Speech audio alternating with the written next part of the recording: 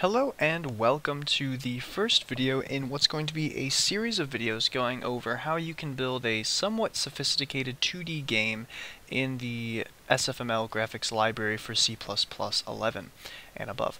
In this first tutorial I'm going to be showing you how you can implement a text box and a button in SFML, because SFML does not have that by default, and for most games you're going to want to receive some sort of typing input and definitely want to have button click events and things like that in your game. And so that's one reason a lot of people don't use SFML for game development, is because you have to make these things yourself. So in a way to maybe encourage some people to start using SFML, I'll show you, it's not that difficult. I mean, it's a little annoying that you have to go through it, but I'll show you how to do it. So we're going to start with the Textbox class, alright? And here I'm just going to create a header file here, and we're just going to call this Textbox. Alright, and then we're going to, I'm just going to do it all in the header file just because I like to keep it in one area. So we're going to call this, oops, for some reason there we go. So this is going to be our Textbox class, and oops, I have my German keyboard on by accident. So we have Textbox class, and then we have our public modifiers, and then our private modifiers. So before we do this, we also have to include our SFML graphics library and our I/O stream in case we want to do some debugging here. And so yeah, we can begin.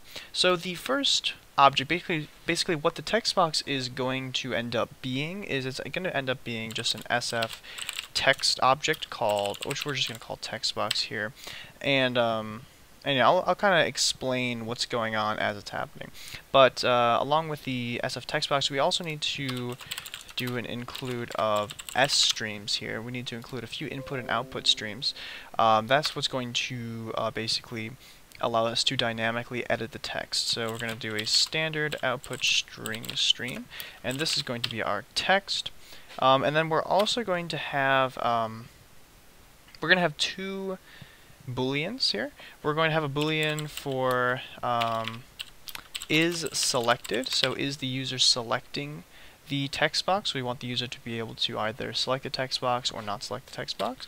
And then we're also going to have a limit, so if the text box has a limit. And we're going to set both these to false by default here. And then the last thing we want to have is we just want to have our int called limit. Alright, so these are all the private modifiers that we're going to have for the text box class, and then we're going to actually do the we're going to do some of the public stuff. So we'll do our constructor first, and in our constructor, let me think here. What are we going to do? So for our constructor, what we're going to do is we're going to allow the user to, well, first we'll have a default constructor, but then we'll also have we'll overload it as well. So I'll just move this over here. So then what we're going to do, we're going to allow the user to set the text, the character size, and we're going to allow the user to set the color, and we're going to allow the user to set the initial selected state of the text box. So whether or not the text box is selected upon creation, or whether or not you have to select the text box first, or if it's deselected upon creation.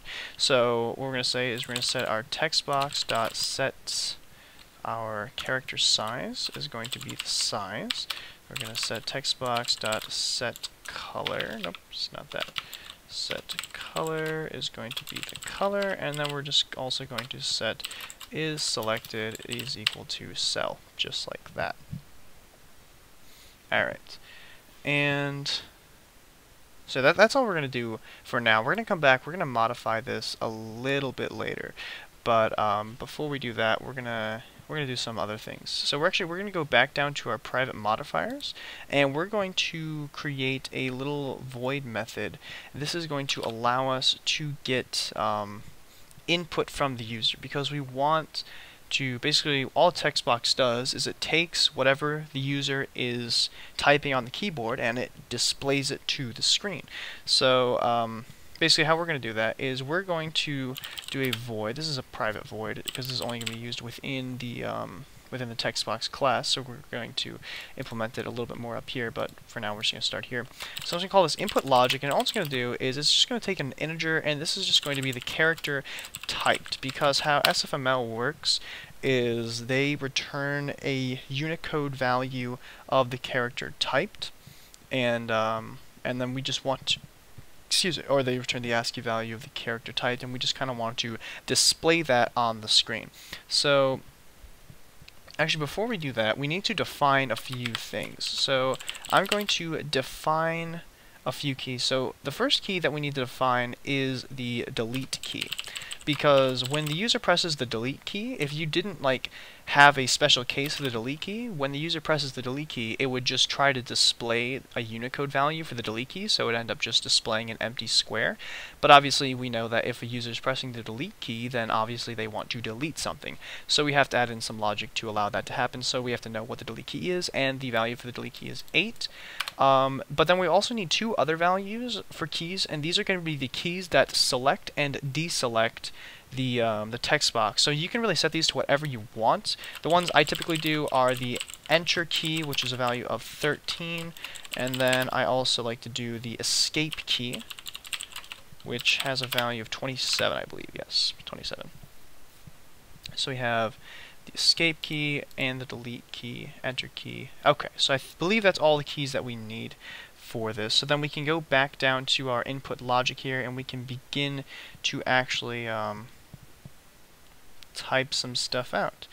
So what this is going to do is we're going to say if the character typed is not equal to the delete key, and the character typed is not equal to the enter key, and the character typed is not equal to the escape key. So if the character that's being typed is not equal to any of our special cases, then all we're going to do is we're just going to append our little, this is how you write to a string stream object, in case you don't know, is you do it the same way that you see something out. Then we're just going to do a static cast to a character of our character typed here, just like that. And that's all we're going to do for that. However, if the character typed is equal to the delete key, then what we're going to do is, well, the first thing we have to do is we have to make sure that there is actually something there to delete. So we have to first do a check if the text.str, which this is how you get the actual string value of a string stream, .length is greater than 0. So if there's actually text there to delete, because if you try to delete something that's not there, then C++ is not going to like that. So then we're actually going to create a method, another private method to delete the last character. So I'm just going to do that down here, and we're just gonna it'll be a quick little method. I'll just call this void delete last character, and we're not going to take in any parameters, I believe. And all this is going to do, this is going to create a string. We'll just call this t for text, and that's going to be equal to the text .str, just like that. And then we're going to create another string called new t, and we'll set that equal to null by default. And then all we're going to do is just going to do a little for loop for int I equal to 0, while I is less than t.length minus 1 I plus plus. So we're just going to run the length of the text, but we're just going to be subtracting 1 from it, so that way it's going to copy every value of t into new t, except for the last variable. So plus equals t I, just like that. Then the last thing we want to do is we want to say text.str. We want to just clear text before we want to see in the new t, or else it'll just keep adding on instead of actually like deleting the last key. What this will do is it'll keep what we already have typed, and then it will append the full word again, except with the last character deleted, and that's obviously not what we want, so we have to clear it before we include that in our string stream object there. So then, once this is done, I believe that's all we need. Oh wait, then we need to do one more thing. Then we need to do textbox.setString, and this is going to be text.str, just like that. Okay, so after all that's done, then we could just go ahead, and then when they hit the delete key, what we just want to do is we want to say delete the last character, just like that. And then I think that is it for this.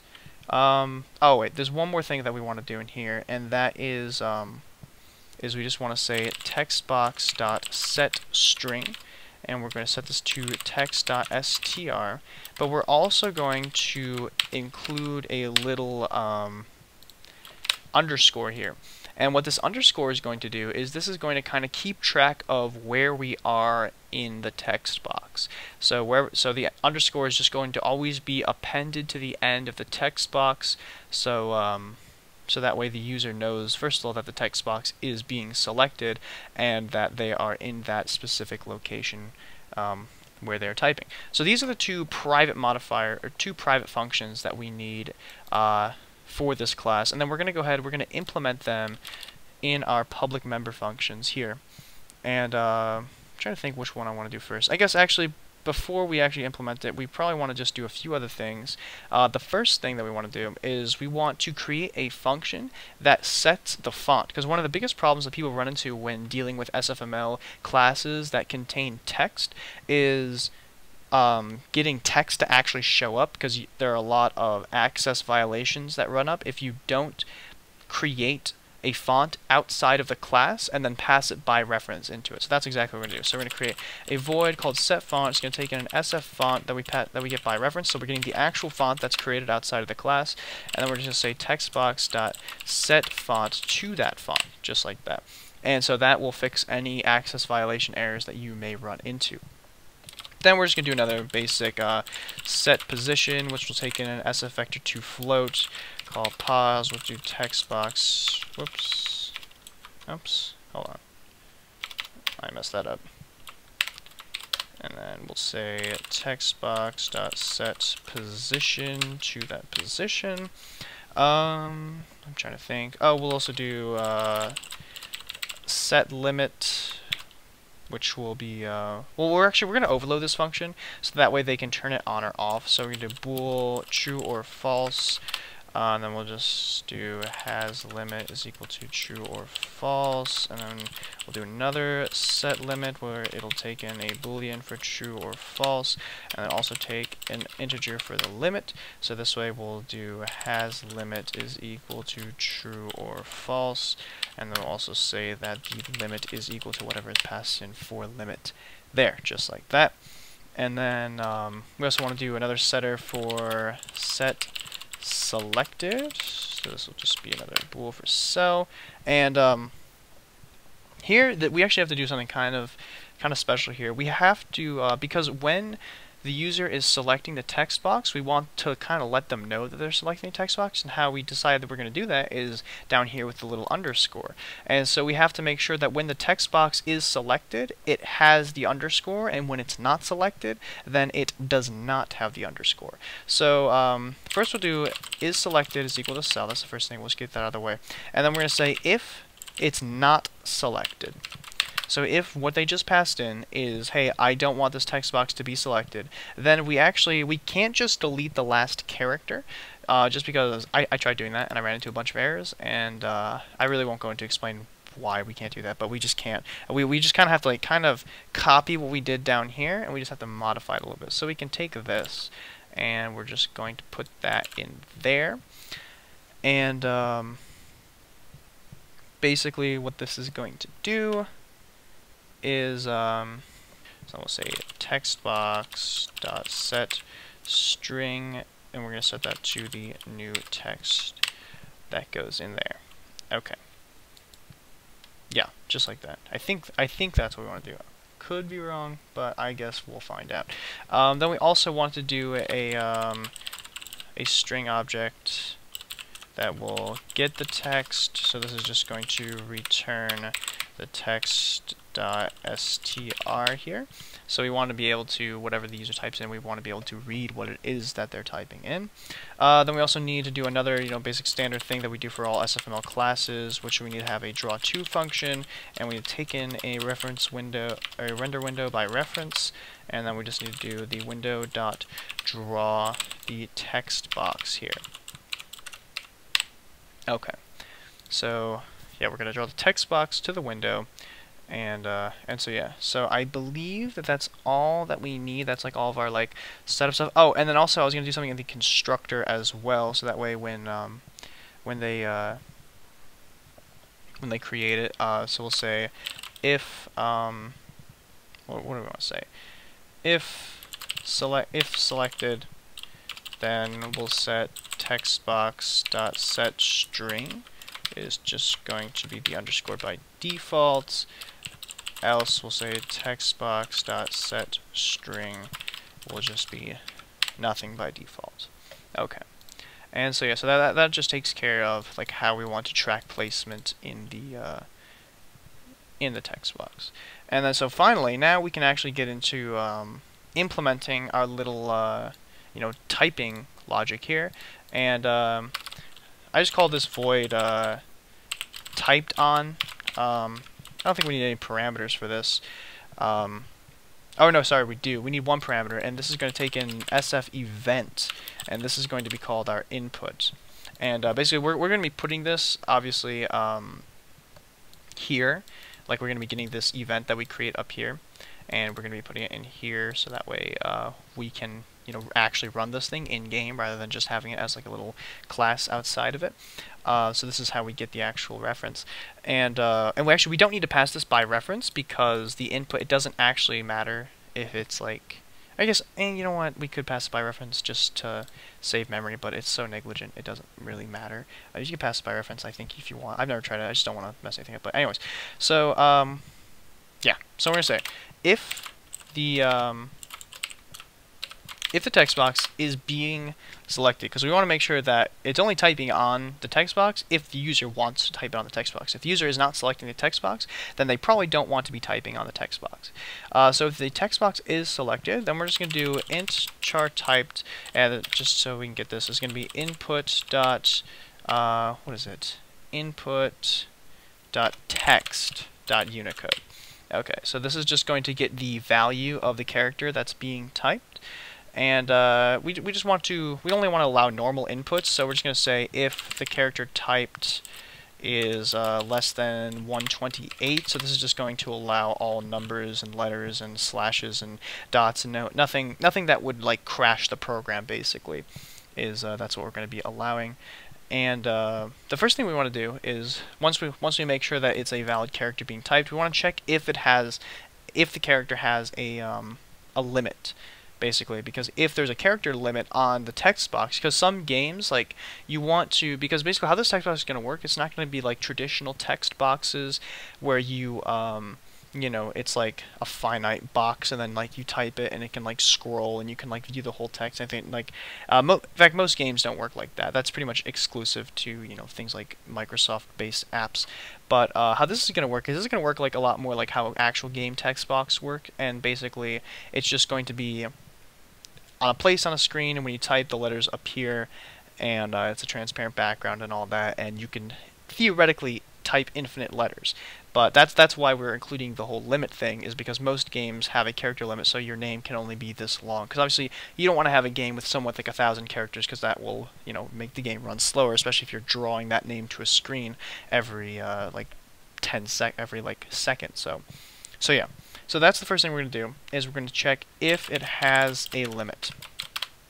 So if it does have a limit, then we want to make sure that the user is staying within that limit. So we're only going to call this little input logic function. This is the function, once again, that draws the text to the screen. So we're only going to call this if it's within the bounds of the limit. So if text.str dot length is less than or equal to the limit. So if it's less than or equal to the limit, then what we want to say is we want to do input logic, and we just want to pass in the character typed, just like that. And so yeah, that's all we have to do for the actually no, that's not all we have to do for the limit, because the thing is, if we just left it at this, as soon as the user reached the limit, then they would no longer have access to this function here. But the thing is, this function does not only allow for typing characters, it also allows for deleting characters. So they wouldn't actually be able to delete characters if if this was the case, if this is all we had. So what we're actually going to do is we're just going to copy this, and we're just going to say else if they do go past the limit and the what is char typed and the key that they're typing is the delete key, then we want to, this is why I made this a separate function, is so we can call it again. We want to run this void here. So we want to still allow them to delete characters if that's, you know, what they want to do. Because obviously, you know, we have to give them a chance. Like if they're trying to go over the limit, we want to give them a chance to at least like delete and think of a different name or something like that. So that's why we have to include that in there.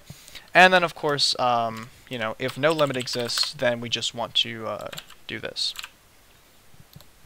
So yeah, I believe that that's all that we need to do for this class. So yeah, let's go try to implement it. So the first thing we're going to do, go into our main class, and I'm pretty sure I mentioned this, but this is just a basic SFML template that I created a while back. I'll leave this in the description of the video. I'll also leave a link to like how you can set up SFML and all that. And this is working in Visual Studio 2017. I believe it should be working in 2019 as well. Haven't tried it in that, but it's working in 2017. And basically all this does is this just creates a blank window just like that has a black background and all that stuff. So yeah, so all I'm going to do is I'm going to include my textbox.h header file here, and then I'm going to create a textbox variable, call this textbox1. And what are my parameters again? I said for the parameters, I want the size, color, and selected state. So the size, the character size, I'm going to make that 15. The color, we'll just make it white. And then I do want it to be selected by default, just so we... Actually, no, I don't want it to be, because I want to test out the selection, see if we can select and deselect it. So yeah, so I don't want it to be selected by default. And then down here, I'm just going to do textbox1.draw to the window, just like that. Actually, you know what, let's do it selected by default, just so we can see if it's actually being drawn. So, oh wait, hold on, it's probably not going to draw because I did not, I did not set a position, and I did not set a font for it either. So double shame on me. Actually, I think in this project file, I already have a font in here. Yeah, so I have the Arial font already in here, and actually, what I'm going to do is, one way that you can just call your font without having to do the entire directory is to check where your working directory is. So if you right-click on this thing here, if it'll right-click and not crash my thing, oh, looks like it's going to crash my thing. Excuse me. But basically, when this thing's done crashing, we're going to right-click on here, we're going to go into our properties, and then we're just going to look to see where our working directory is. And then wherever our working directory is, if we just put files in that working directory, we can just call the files by name, and we don't have to put the whole, you know, like C drive / documents / users or whatever.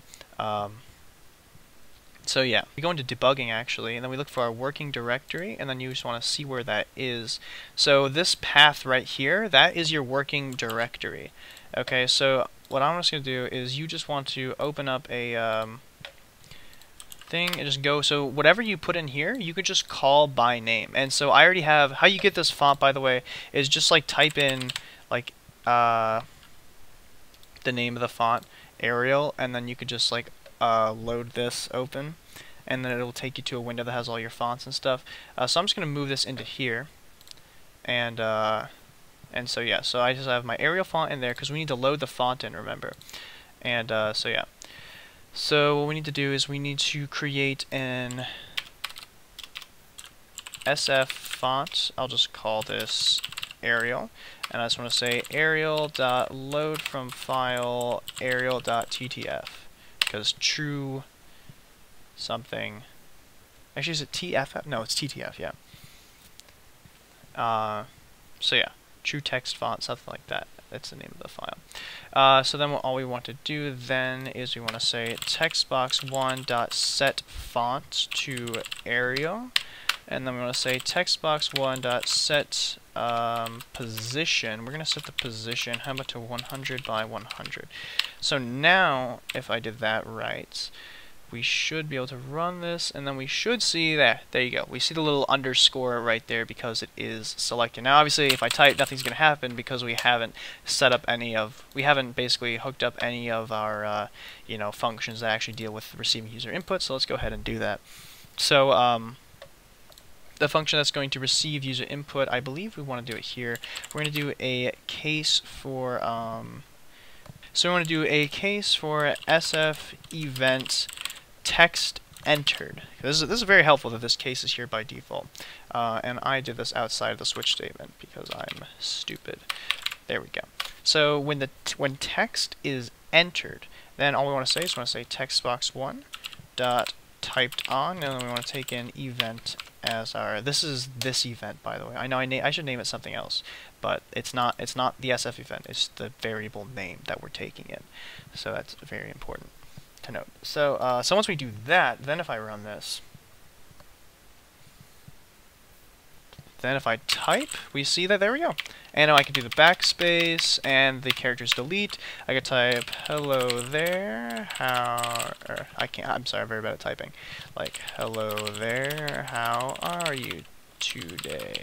And you see I can do all those characters, I can do numbers, I can do anything like that. And but the thing is, I can go way off the screen. I can just keep typing and I go way off the screen. But also our delete key works as well, as you can see. And so yeah, everything seems to be working with that. And if I try to delete again when there's no text there, we don't run into an out of bounds error because it's not letting us delete when there's nothing to delete. So everything is working there. What we just want to implement really quickly is we want to implement something that allows us to select and deselect the text box. So I'm going to go up here and I'm just going to set certain keys to do that. So like I said, in here I did the, remember we did the enter and escape key. I'm going to do the enter key for select and then the escape key for deselect. So I'm going to say if SF keyboard is key pressed, SF keyboard, it's called return, the enter key is for in SFML.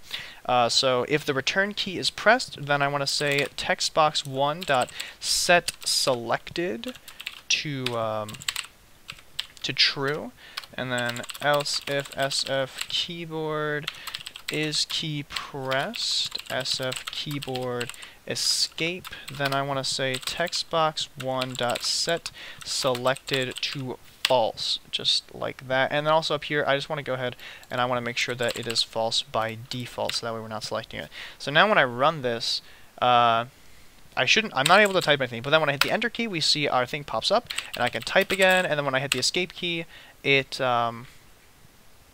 for some reason it deleted two keys, although I think I know why it did that. I want to say it did that because, yeah, I think we actually just want to set this to the length. I don't think we actually want to subtract 1 from that. I'm not sure why it does that, but I think I remember running into that before. So now if I hit enter and I type in a bunch of stuff and I hit delete, there we go. Okay, yeah. So you just want to run this this for loop until the length. I think that's one of the reasons that you can't just call this function again. But yeah. So you just want to run it until the length and not the length minus 1, and then that will get rid of that problem there. Oh, and then the last thing that we want to try out is, let's just try out a limit. So textbox.setLimit, we'll just set that to true, and we'll set that to 10. And actually I think there's another weird thing with limits as well. Let me see if I type in this. So now if I hit enter and I go 1, 2, 3, 4, 5, 6, 7, 8, 9, 10. Yeah, it lets me do 11 actually. So I think when we're setting the limit, we just want to set the limit to whatever they type in minus 1. And now, again, once again, I'm not exactly sure why it does. Actually, you know what? I do know why it does that. Never mind. The reason it does that is because here we're saying it has to be it's less than. Maybe if I change this to less than or equal or greater than or equal to. Let me see. Actually, wait, no, actually, no, that doesn't explain it. Because this, if it's saying less than or equal to the limit, yeah, it should be doing that. But, so yeah, just subtract 1 here, and then we should be good. with that. So yeah, so then I should do 1, 2, 3, 4, 5, 6, 7, 8, 9, 10, and I can't type anything else after that. But I can still delete keys afterwards, because that was like one of the things that we wanted to make sure we can do, is that we can delete keys. And then I can deselect it, and I can't type anything. And so yeah, everything with our text box seems to be working all well. And so yeah, that's how you make a text box in SFML. Then the next thing that I said we are going to make is the button. So let's go ahead and do that. So the button, let's go ahead, we're going to make another header file for this, and we're just going to call this button, we're going to call this class for button, and then, whoops, we're going to have our public and our private modifiers here, and then we're just going to include, we don't need the stream class for this, I believe we just need these two things here.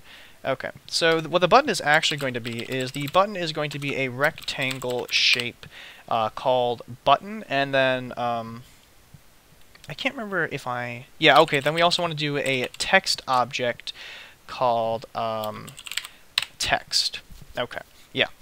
So basically what we're going to be doing is we're just going to have a rectangle with text in the middle of it, because that's pretty much all a button is it's a rectangle with text in the center. Now the hardest part is getting text to center, and I will say from the beginning that my method for centering text does not work 100% of the time, so you may have to play around with some of the variables, and especially I'm not sure if it works on different machines and stuff like that, but so you may have to play around with some of the variables, so just a little warning on that. Right off the bat. But yeah. So basically, the first thing we're going to do is we're just going to create a default constructor, and then we're going to create an overloaded constructor. And the overloaded constructor, this is just going to take in the string that you want to set the text to, and it's also going to take in an SF_vector2 float, because we want to set the size of the button, and then I think we want to do one more thing. We actually want to do two. We want to do two colors. So we want to set. We're doing SF color. We want to set the background color, and then we want to do the SF color, the text color. So we want them to be able to choose both the colors. So so yeah. So what we're going to do is we're just going to do text.set. Oh, whoops! I named them the same ththing. I'm changing it to T. I was like, what's going on? Set string to T. Then we're going to do a button dot set size to the size, and then we want to say, actually we'll group it off into, so let's say text dot set color to the text color, like it's spelled today, and then we also want to do the button dot set color, or this is set fill color to the BG color, just like that. Okay. So obviously, like I said last time, for the text, we need to do a few other things. And actually, we're going to be doing more stuff in the constructor, but I just want to take care of the text first. So we can actually go back into here, and we can just copy the setFont thing, because once again, we're going to need to create, just because of how fonts work in SFML, we're going to need to have an external font, which we already do have, because we just need to call this once. And plus, you don't want to be calling multiple fonts within classes. Anyways, you just want to have one font, and then you want to apply that to a bunch of different classes. It's a lot more efficient to do that. So you just want to set the font there. Oh, then also we want to do text dot. We're going to set the character size. I can't remember if I allowed. No, I don't think I allowed the user to set the character size. But the character size. I'm trying to think here. Actually, no. Yeah. Let's set the character size actually. Int char size.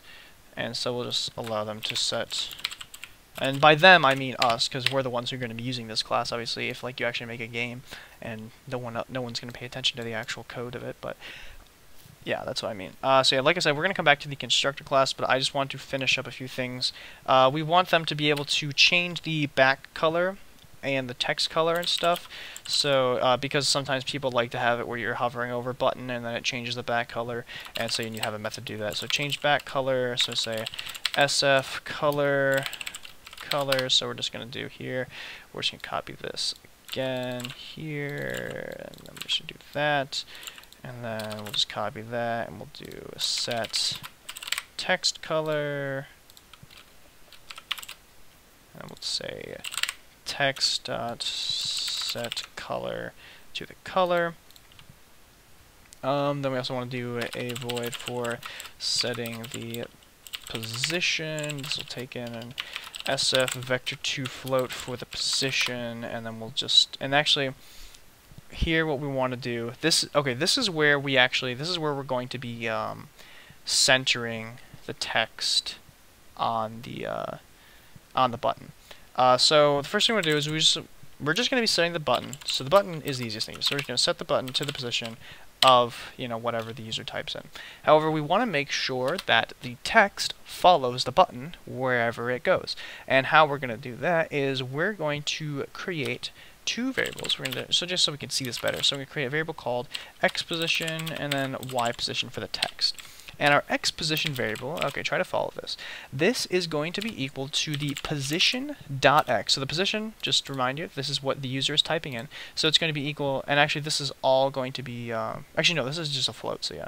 So it's going to be the position.x plus the width of the button. So we're going to say button.getGlobalBounds.width. So yeah, setting it to that, and then we're going to divide that by 2, and then from this quantity here we're going to be subtracting the text.getGlobalBounds.width divided by 2, just like that. So that is going to be the x position of the text. It's going to be the position that the user typed in, the x position, plus the width of the button divided by 2, minus the width of the text divided by 2.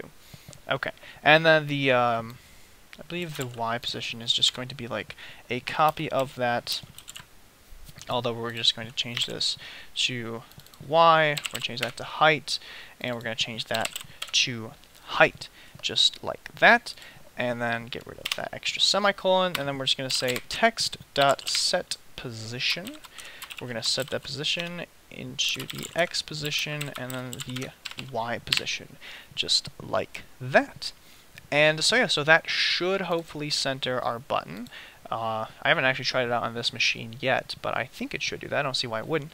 So then one of the last things we're going to do is we're going to do two more things, really. So we're going to do standard draw2 method, which will take in SF render window called window, and this is going to window. So here we're going to be drawing two things. We're going to be drawing, first of all, the button, and actually, we want to make sure we draw the button first, so that way the text is over the button. So we're going to draw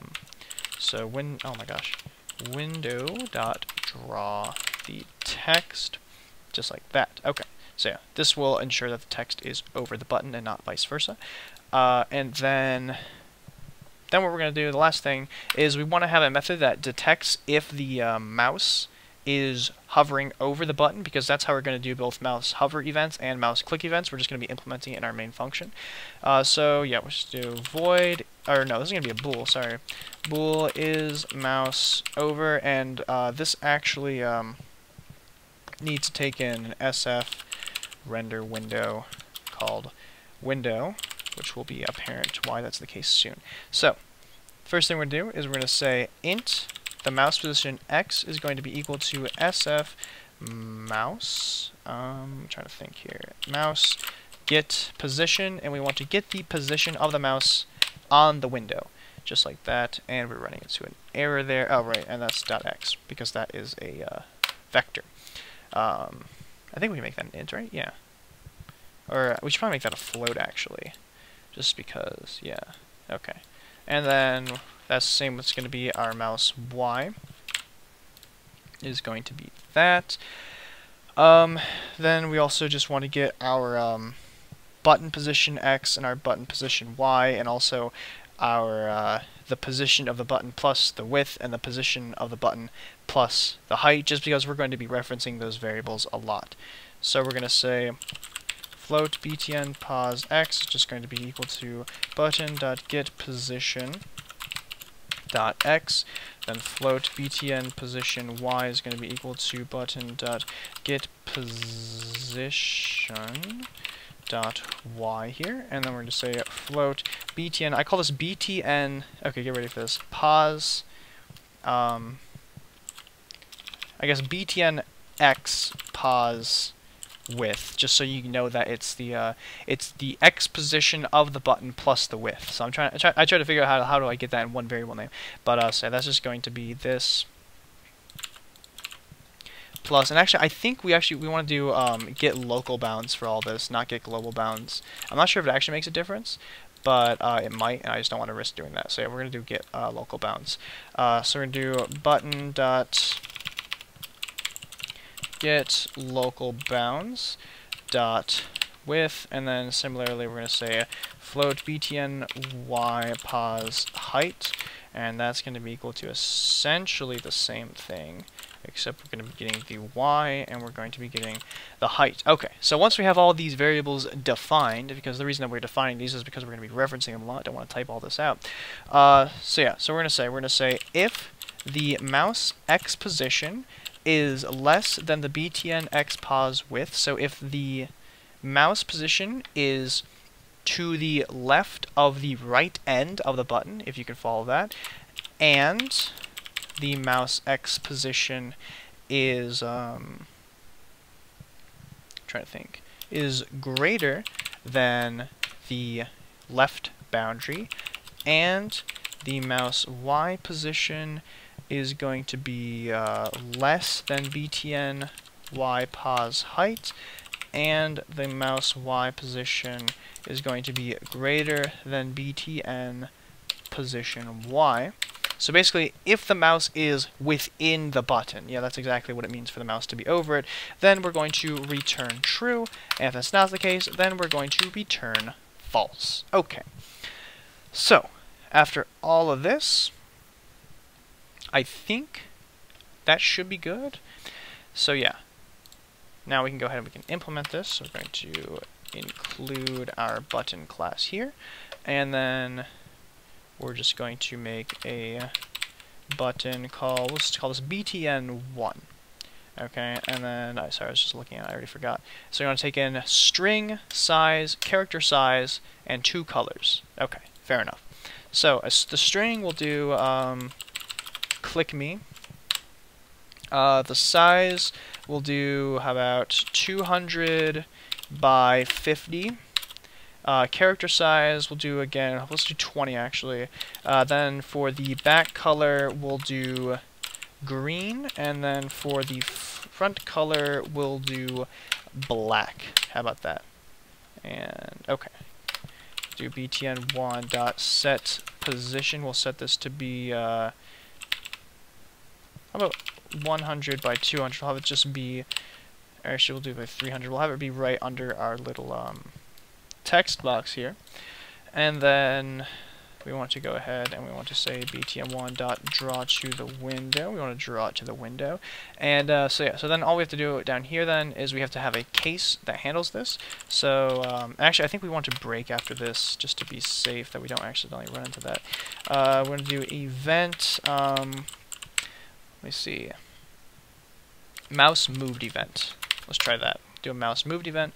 We'll do btn1 dot, or we'll say if btn1 dot is mouse over. Actually, we'll do, yeah, actually we'll do this first, I guess. So if it is, so if basically is mouse over window, because we took in that argument, then we'll say btn1 dot set back color. We'll set the back color, and this will be SF color, how about white? So yeah, so we'll just, well, let's run this just to see if we ran into any problems with doing that. Oh, it's gonna freeze again. Hold on. Okay, my computer is officially unfrozen now, and I just realized something actually. We need to set it back to being green as soon as the mouse is has left. So what we're actually going to do is we're going to say else. So if it's not over, then we're going to set it back to green, just so we get that full effect. So now if we run this, and we see that our button appears on the screen, and it's right underneath, you know, our little text box up there. And so if our mouse goes over it, it turns white, and if it leaves it, it goes back to being green, just like that. Although I did notice that our text is not showing up, and I think I know why. That's because we did not set the font. So btn1.setFont is going to be Arial, just like that. So then let's see if that fixes that problem. And okay, so yeah, and actually our text centering thing isn't quite working either. So yeah, we may have to, like I said, you're gonna have to play around with the way that we're centering this. So sometimes I'll just I'll change the X, like I'll divide this by like 4 or something, and I'll try to see like, okay, does that get me closer, does that get me further, that gives me closer, and you kind of gotta play around with it. And if you really want, then you can do it like you can have it so that way each button you can set a different offset for it, and you can work out some algorithm that tries to center it. But basically, yeah, you have to play around those numbers, but that's pretty much all you really need is the click thing. And then if you want to actually have it click, then you could say, okay, if it is, if the mouse is over, then I'm gonna break here, and then we're gonna do another case for SF event mouse button pressed. So if the mouse button is pressed and they're over the window, then I don't know, we'll just like see out you clicked the button, just like that. And then if we run this, and then we go here and we click it, then we see that you click the button appears over there. And so yeah, so this is like how you could do a standard button. This could be like a play button, because this is a game development tutorial, but obviously this is like set up to make a game. This is like home screen stuff, so we're starting with the game on the home screen, then we're going to kind of work our way up from there. So yeah, that's how you make a text box and a button in SFML C++. Like I said, they're not perfect, but they're going to work for your standard games. And so yeah, in the next tutorial, I'll be getting into more actual game content, and I'm not sure how long this series is going to go. It depends on how long I want to make each video and how many topics I want to cover, but I expect it'll be somewhat longer. So yeah, I look forward to seeing you all then, and thanks for watching. Bye.